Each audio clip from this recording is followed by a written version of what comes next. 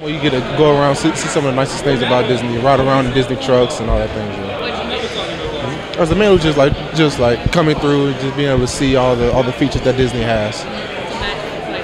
Yeah, it's a big place. You came in a day late, right? Yes. How do you feel you guys got here? I handled myself very, very well here. I stepped up to the occasion. I've proven to people that I should have been one of the main ones invited. I said something like politics and everything, and accounting for all the amount of players they had from Florida here.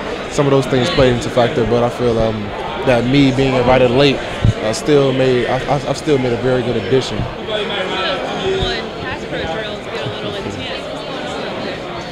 It's really good competition. We're all good guys, all friendly guys. We're all treat each other as family. We're all great players, but when it comes down to one-on-ones, it's one-on-ones. It's either he wins or I win, and no one wants to go home a loser. So. You get to play against some of the best here. Is that preparing you? I think I'm going to say, is that preparing you for college? Yes, it is.